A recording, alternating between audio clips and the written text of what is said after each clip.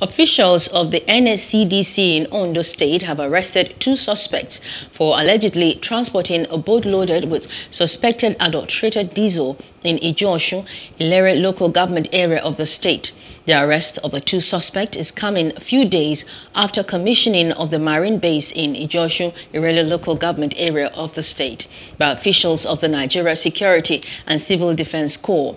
A boat loaded with several liters of adulterated diesel was intercepted on the waterways. The product was being moved to an unknown destination by the 2 suspects before they were intercepted by the N.S.C.D.C officials. We also saw what they are doing on this river.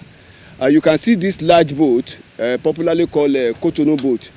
Now they use it to load AGO, suspected AGO, which we will still take to laboratory to see how good or otherwise it is. But you can see that this one, what is inside there, not even 3 trailers can carry it. You can see it yourself. So that is what they do. We have arrested, we arrested 2 suspects. They are in our custody and they are helping us with further investigations. We want to know the destination of this suspected product. We also want to know the source, so that we can really address the issue of economic sabotage that is bedeviling this country. Hello, hope you enjoyed the news. Please do subscribe to our YouTube channel and don't forget to hit the notification button so you get notified about fresh news updates.